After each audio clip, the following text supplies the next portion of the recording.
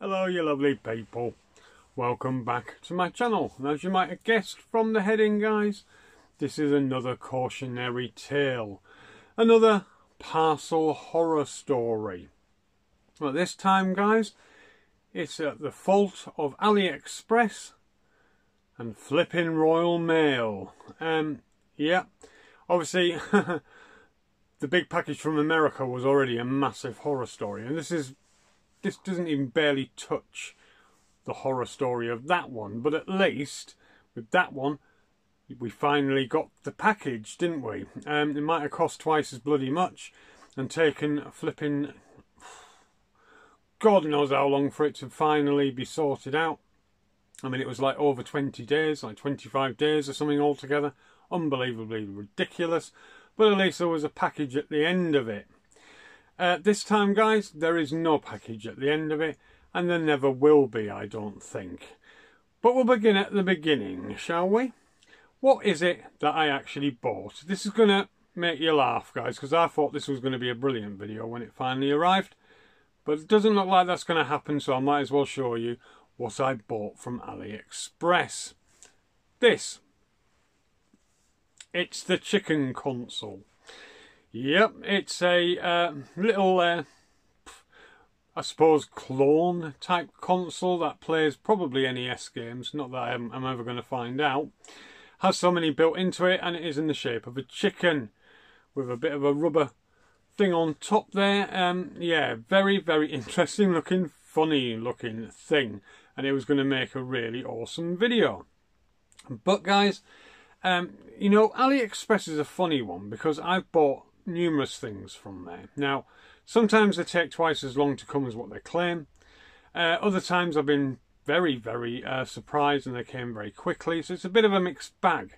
And it depends on what seller it is as well. It's a bit like, you know, eBay for that. It really does depend where you get it from. I've had some good experiences and I've had some awful ones. But this is dire, guys. This is awful experience, to say the least. But it's not just their fault. It's also the fault of Royal Mail. So what happened is it was taking longer and longer and longer than what they said for it to arrive. That was the beginning. So obviously I paid just short of 12 quid for this machine. So it's not a vast amount of money involved here, but I'm going to be losing 12 quid and that makes me angry.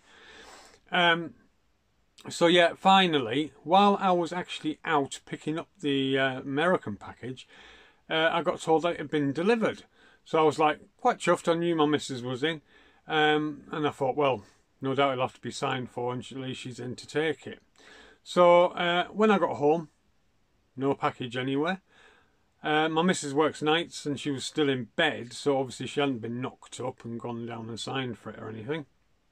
No package anywhere to be seen. Yet it's marked up on Royal Mail track that it had been delivered at 7 minutes past 11. So she was in. She might have been having a nap, but she was in, and there was no card through the door. Because you know sometimes if you don't hear the door or whatever, they'll put a card through the door saying it's been taken to a neighbour's house. There was none of that. Absolutely nothing. Nothing through the door, guys. There was literally no post that day whatsoever. So straight away I jumped onto Royal Mail and tried to report it, and they just keep telling me, because it's been sent from outside the country, because it originally came from China, that I have to contact the seller on AliExpress. So I did that. I went over to the seller on AliExpress and emailed them. It took them days and days and days to finally get back to me with this load of old garbage. You can see my message and their response, which is absolute bollocks. Yeah, so they're basically telling me to go back to Royal Mail, where Royal Mail are telling me to go to them. So I see it like this, guys. What's happened is it's been stolen. Whoever by, you know, by the postman probably, because it says it's been delivered by him. So quite obviously that's a load of crap, and I think it's been stolen. It might only be 12 quid, guys, but it's 12 quid I'm out of pocket now, and that really, really pisses me off, to be quite blunt and using bad language. Really, really pisses me off. So yeah, I'm not happy.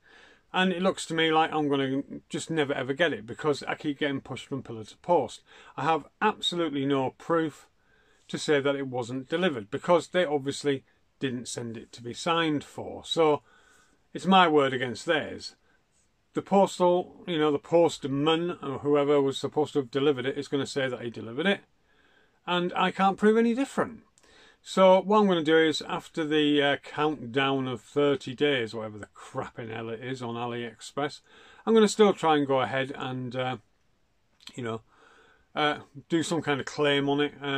But I don't think I'm going to get anywhere, guys, and I'm going to be 12 quid out of pocket. Nearly 12 quid out of pocket. So yeah, this is a cautionary tale, guys, of AliExpress. Now, I know it's not just down to them. It's down to their particular seller. You know, I've had good experiences on there, guys, like when I got the latest Pow Kitty handheld. It came in no time at all, fantastically packed, and it's a gorgeous thing. And it came. But this, not so much, eh? It is vapour as far as I'm concerned, and I'm really paid off about it. And obviously you see more images flashing up here to show you how much I paid for it and so on and so on. Yes, I'm not happy, guys. It might only be 12 quid, but it's 12 quid that I could have spent somewhere else, isn't it? And it's not the point. It could have been £1 and I'd still be just as bloody annoyed. And it would have made a fantastic video. I was so looking forward to it, doing this really awful but good video showing this weird little console, guys. And it is a weird little console, but it wasn't meant to be, was it? Royal Mail say that sometimes things get, you know, ticked off and they weren't really, and give it another day. Well, it's been longer than that, guys. It's been days now, and it's still, you know, nothing. I know there's been the weekend, but even before that, yeah, nothing. So yeah, very, very annoying, and let it be a caution to you when you're buying off AliExpress. It's not always going to go right, guys. It isn't. It's not always going to go right. It certainly didn't go right for me this time. So maybe we should just all make sure that the items have to be signed for. I really don't know what the answer is. But I'm absolutely certain that I have just walked away from 12 quid, guys. Well, nearly 12 quid. So, yeah, there you go, guys. It's just another cautionary little tale. I'll let you know how it goes in the end with AliExpress when the 30 days are up. Sorry about that, guys. It sounded like Oliver was tumbling down the stairs, but no, he wasn't. Luckily enough, because that's all I need, isn't it? A child with 2 broken legs. But anyway, yeah, yeah. As I said, guys, just then, after the 30 days, I'll let you know how I get on. But I think I've lost 12 quid, and that's all there is to it, really, or nearly 12 quid. But yeah, there you go, guys. Just another bloody package horror story, and this one will probably never get resolved, so I'm probably just out of money. Yeah, which really, really annoys me. So yeah, there we go, guys. Another cautionary tale for you. Right, now just leaves me with the usuals. If you're not subbed already, please drop me a sub. Give me a thumbs up if you feel that way inclined. And again, guys, don't forget to tap the bell icon and the all icon to get any notifications. And with that, guys, I'm going to love you and leave you and say auf Wiedersehen, tschüss, and goodbye, guys, and I'll see you in the next one. Bye bye.